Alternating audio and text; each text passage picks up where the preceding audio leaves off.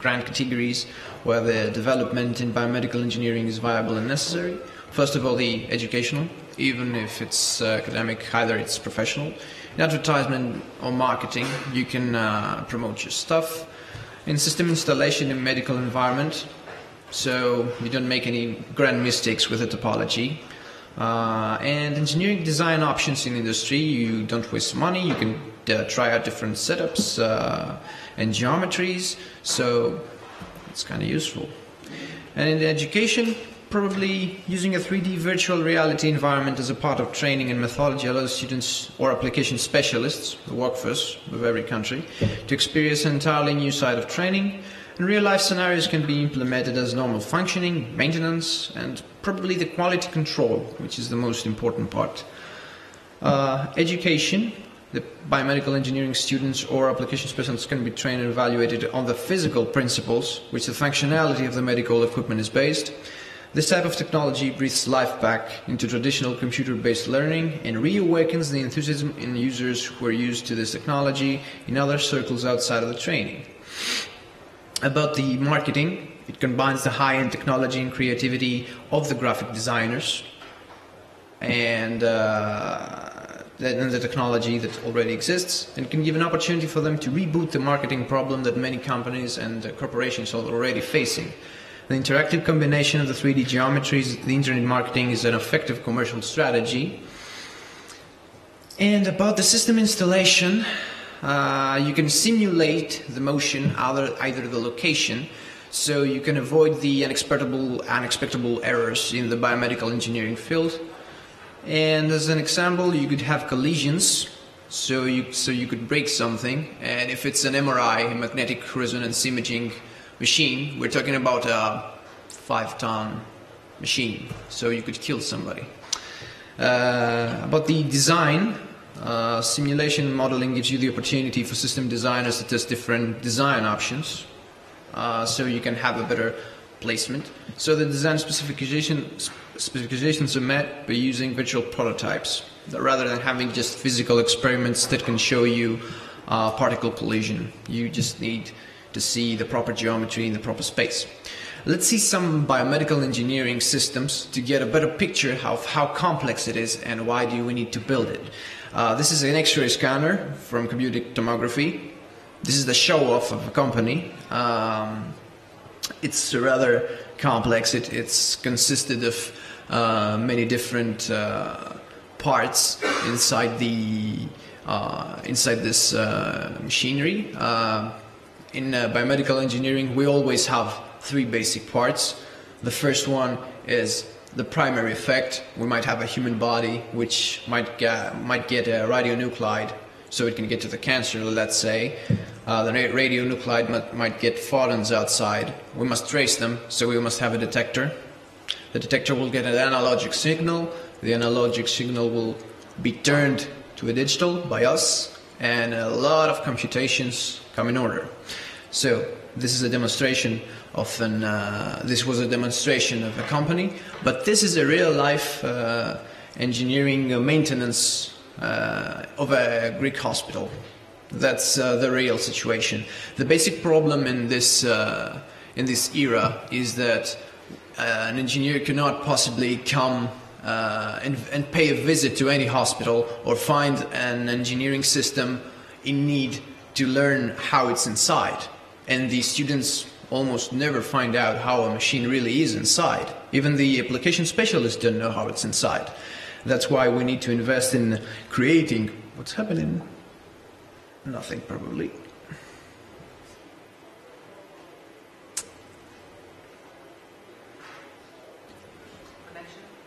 Connection is lost.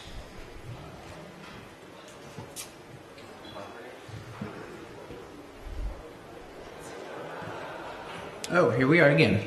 So, the most difficult part in the biomedical engineering education is to show them how the system is how it really works and how it is practically inside. The problem is that in the most facilities, in the most systems, you cannot operate inside the machinery. I'm a biomedical engineer and I've been to hospitals. It's very difficult to see the system from the inside. So, This is another one modality, is the positron emission tomography.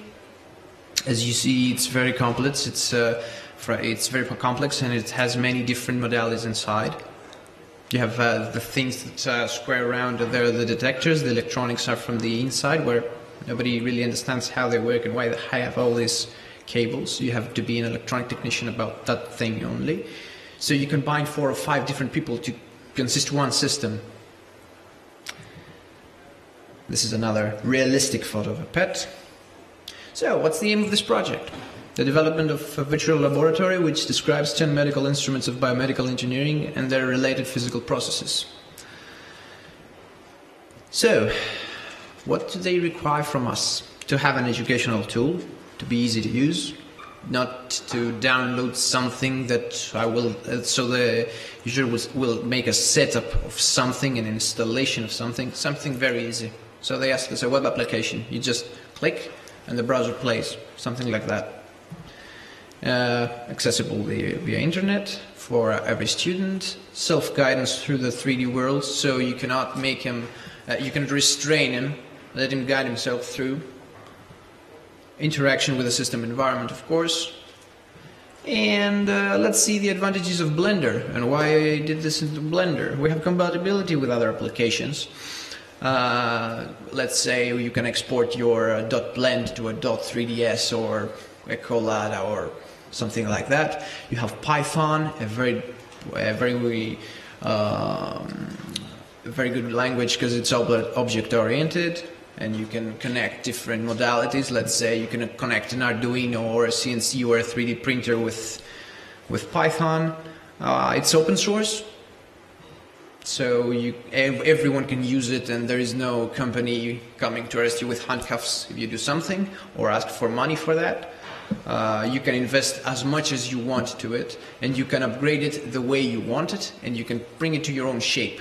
It's a user-friendly GUI, and it's really easy to learn how to use it. Since I'm 8-9 months I'm an amateur graphic designer in Blender.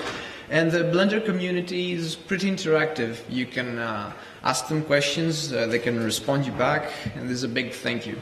And also, Blender gives you high-end capabilities to make realistic models.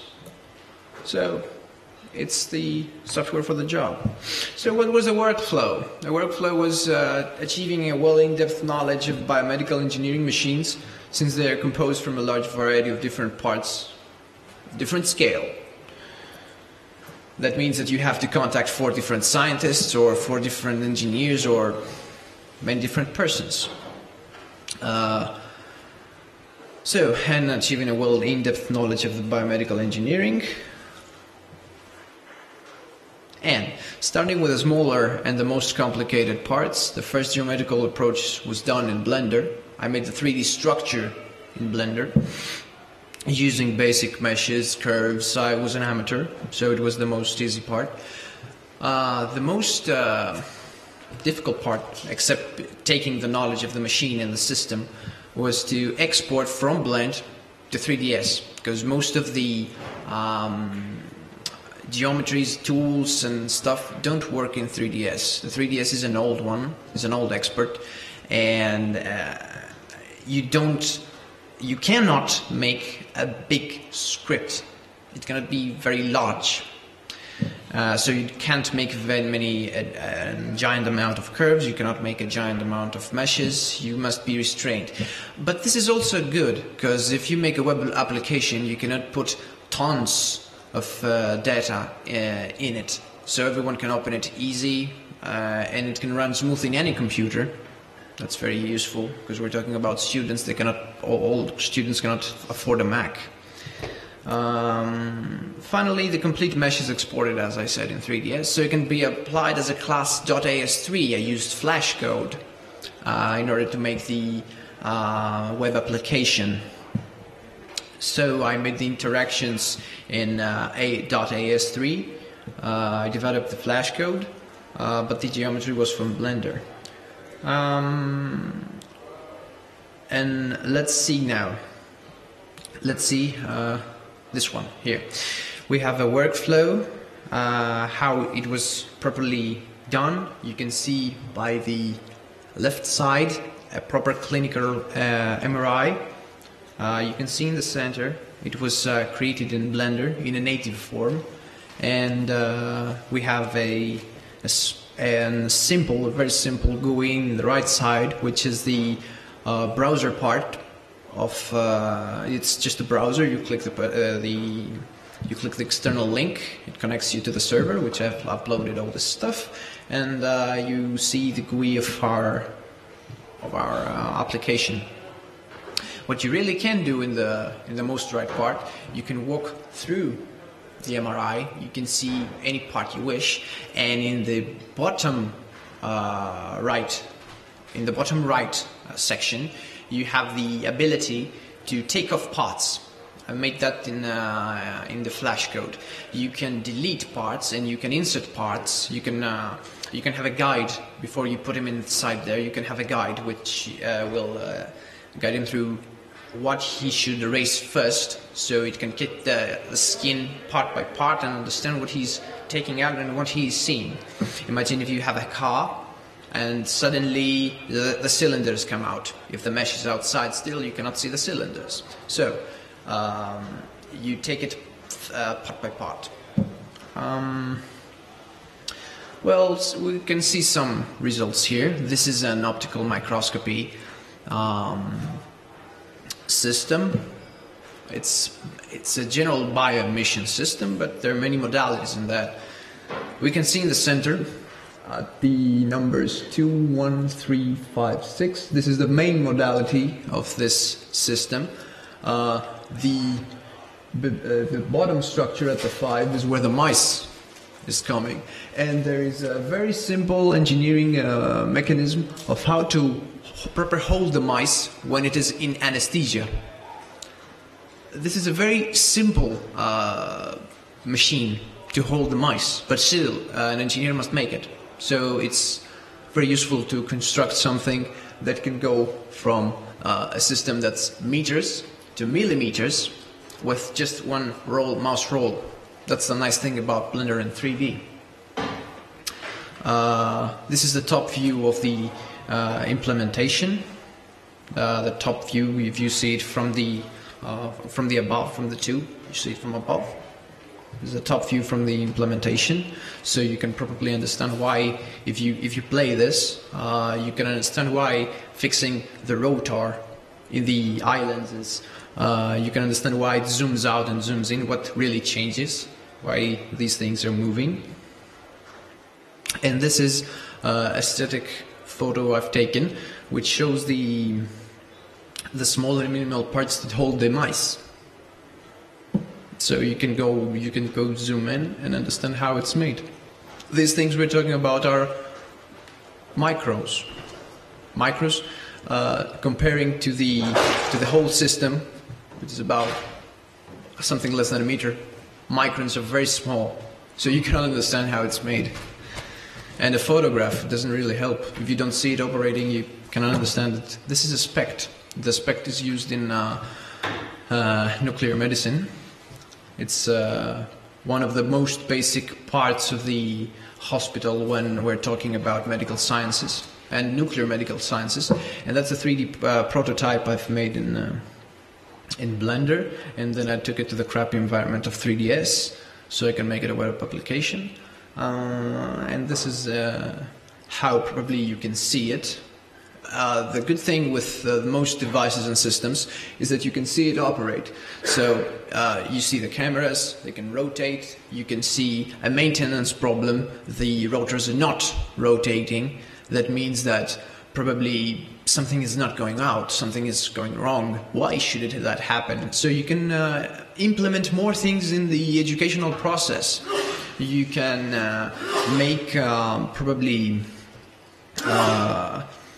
some questions. So while the simulation is done, you can pop up a question. You can have an answer for possible answers from the downside. Keep all these, save them in a database, and maybe evaluate the student or the engineer. It's pretty interactive. Some of the most complicated machines of our science are now interactive by being separated to partitions, because when you have the whole spec machine system you saw before, we also have the detectors, the power supply. We have made it in parts, in partitions. You cannot only see the whole machine and rip things off. The ripped things off are also separately demonstrated if you wish. So, we separated them in partitions. You can peer through the exterior and the interior. You can take a sneak peek, where it's in reality you cannot. In addition, there's a turn-based disappearing tool, which it's kind of nice. And you can also make some exercises on them, so you can prove your educational part. So, what are the future plans? We want to make it a standalone Blender project, because in 3ds and in Flash code you don't have much flexibility as in Blender. You can make tons of things, and I'm still an amateur. I can learn a lot of stuff yet. For instance, I couldn't make very complex meshes, because 3ds is not, it's not being extracted in 3ds. And we can also expand the variety of the systems. That requires feedback from the students, that requires feedback from engineers, from the scientific community. We also need the knowledge bases from the engineers, because it's very difficult to open a system. I made 1 year to find an open MRI, because the magnetic resonance imaging machine, because the magnet, the force field, it's never down. You have 3 Tesla all the time up. You cannot go close. The magnet will pull the camera and make an accident. It's not that easy. So, if we have the funding, maybe we can improve that. And at this stage, the virtual laboratory is an educational tool, but it can be upgraded to a professional, maybe a commercial, maybe a specific implementation for a facility. They want to make something to educate or either promote something for anyone's needs. But for universities, there can always be a elite version, so they can use it to educate students, since I'm in for education and I learned from open source, so I want to give to the open source community. So let's make some acknowledgements here. I want to thank my professor George Ludus. He was the organizer of this project. The Blender community for the tutorial guides, and its person that has volunteered in creating something to educate someone.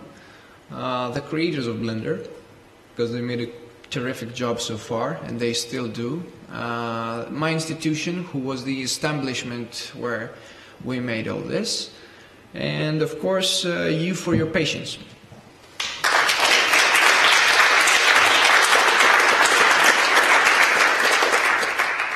I left many minutes for questions, because all the scientific experiments and applications mostly are useful when there are questions and discussion.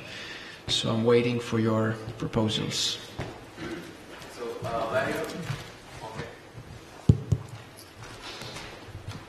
were you not able to get some original plans for the machines? Because I think these are close commercial products, these MRI machines or whatever. So you are basically doing something like reverse engineering?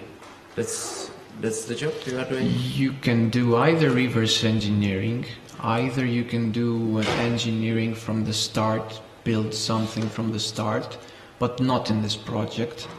Blender gives you the opportunity to create meshes, to create objects. Ask what you do. That's what I do, basically. I create meshes and objects. But in this project, we wanted to make a standard version of a system, so somebody can educate himself and guide himself through this software to learn the most basic structures of a system, which is very complex and he cannot interact with in real life, only as a patient. And still as a patient, Unfortunately, you don't have many opportunities to see the environment. You have other things to think about. What you've broken your leg, for example. So, any more questions? Just to follow the question before, could you not get the plans from the manufacturer? Nope. Rather than because, rebuilding, and also at what point is the simulation of the functions? Like, do you have all the controls, and can you simulate the amount of information you get, and all the other things that you actually do when you operate these machines? I can gather data, I can make data, and since it's Python controlled, I can probably store any information or apply any mathematical or physical model that can be applied in Python, and that's quite nice. The point is that it's not physically verified, so I cannot make simulations of physics experiment. That's my background. I used to do simulations for nuclear medicine and interactions of photons and subatomic materials. The thing is that it can be interactive with the students. You can get data from the students, so you can learn if the educational course was useful, and you can implement anything you wish, but it requires good programming skills and a high educational status, because you cannot use everything in Blender in Python, and it can be related to the physical process. For instance, you can make something look realistically good, but it doesn't mean also that it will operate in real life the same way. You cannot predict everything. It's a lot of different. There are different worlds, the visualization with the real structured data. Yes. So could you in detail, yes, tell me what's the difference to Blender? So what do you offer? Do you offer models of CRTs, or what's the framework? Oh, what's the framework? So what everything you showed, I could do in Blender if I have these models. But what you did, where I can join in, or my point is, I got it. My point is that everyone can do it. The problem is that the companies of biomedical engineering, they're not giving away their the structures, because this is the commercial. You, Siemens, for example, or Philips, or General Electric, cannot give away their structures and the inside of the machines, because this is the way they build it. If they give it away, someone else will build it, and maybe cheaper, and there will be a marketing problem. The problem is that you also have to know what you're making, so you have to combine the scientific community with the Blender artists, so you have a better result, either educative, even promotion, even in marketing. And this is a call for every scientist and everyone with a scientific background. If you ever made something in Blender, it would be nice to introduce it to the community of Blender, so we can possibly work something out. It's really nice to see people cooperating in an environment as Blender, and I'll personally make a call through Blender artists to make in this conference, to have a small 1 hour, whatever Antonis wants us to have, just a small talk, flash talks of scientists that they've made or they want to make something in Blender, so people can have job opportunities maybe, or they can improve their skills in imagine. It's a different thing imagining things and making a very not so well illustration, and it's a different thing understanding how to make it. The how to make it is a very difficult thing. How to create a mesh, how to create but in order to be educational, not just to create it. If you make lots of details like shadows and lights and things, it distracts you. It's an educational tool.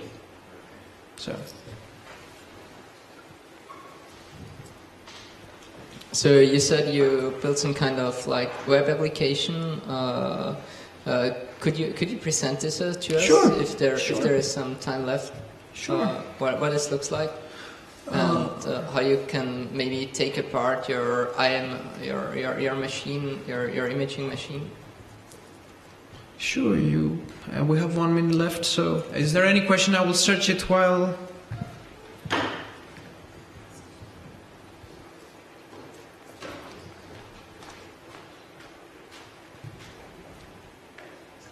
I agree that it's probably quite difficult to get the real plans from the companies, but they're also in too much detail. So you need to explain the different functions and different parts of it, and these are known because they are the same for all the machines. So you have to implement not a specific machine, you have to implement the concept of an MRI machine.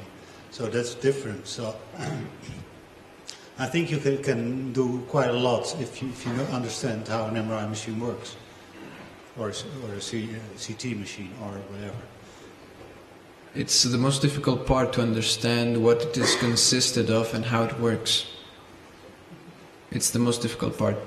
In every display, in every virtual world, I think the most difficult part, as an amateur, it's my personal opinion, it's the most difficult part is till you reach to the point that you know what you want to build. Still, there are medical physicists at the operating the machines, and they are very well trained, and they know how the machine works, and they know conceptually what is going on.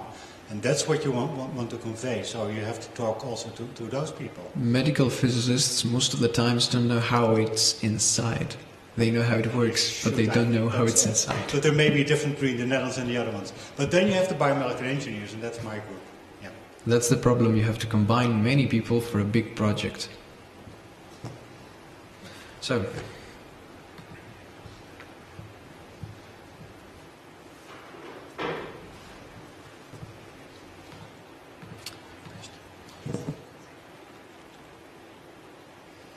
I think I found the site, so we can see. Let's see. We can check which one. The MRI. Here we go.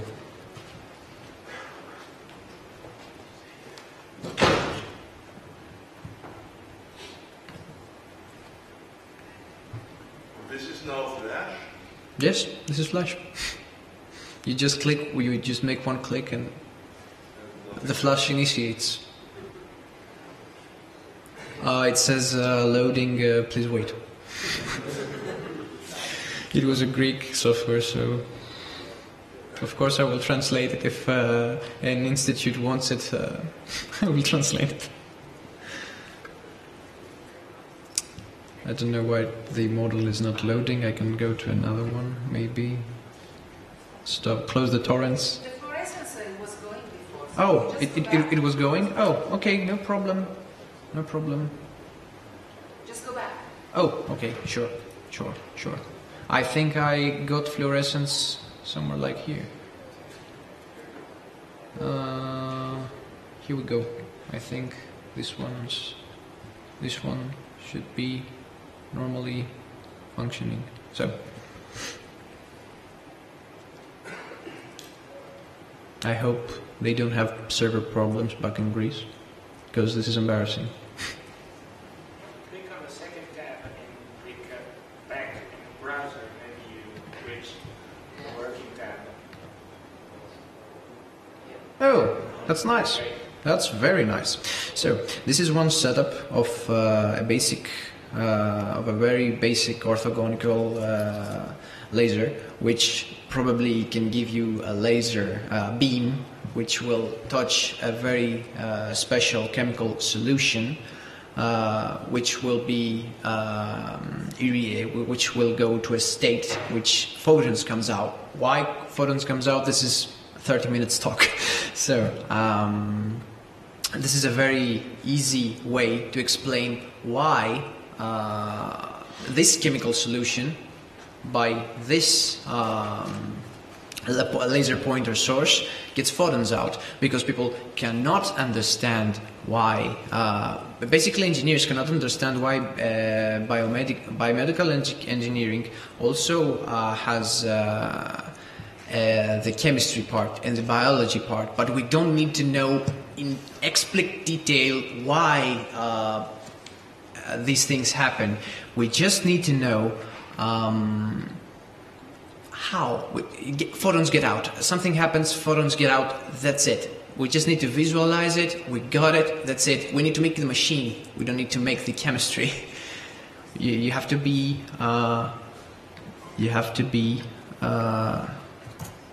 quite simple about it. So Just stay at one, please. what? You click it away and then click another one and then click it away. Oh, You stay at one. Stay at one, of course. Sorry for that. I just want to, I want to flash between some different projects. Okay, I won't flash. This is a photomultiplier. Its basic concept is to, when photons struck in the photosensitive area, which is up here, the photosensitive area, which is at the top, electrons come out. Sure. Okay. There was a call, so I could show something. So it's okay. I can shut it down right now. Photons come struck to this photosensitive area. If I had a mouse, I could probably show you a lot more. We can use the GUI to disappear some basic geometries to show when the photon strikes the photosensitive area.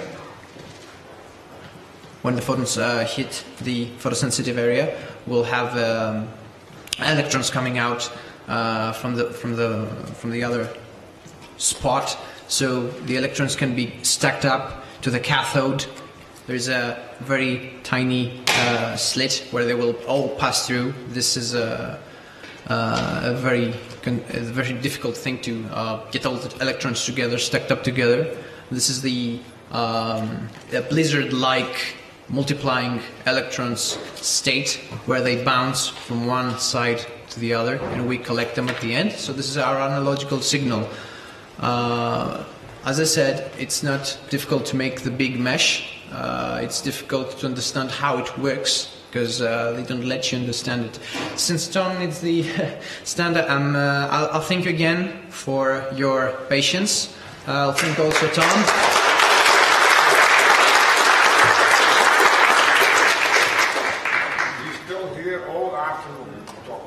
Sure. All evening. Sure.